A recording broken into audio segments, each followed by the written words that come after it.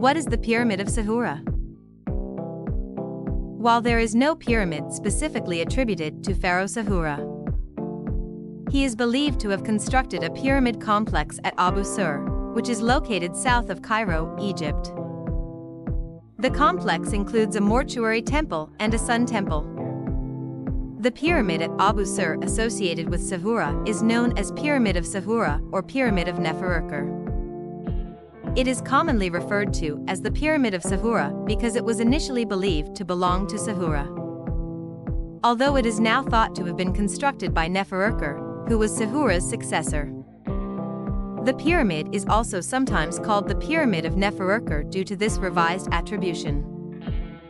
The Pyramid of Sahura/Neferirkare is smaller in size compared to the famous pyramids at Giza, but it follows a similar architectural style.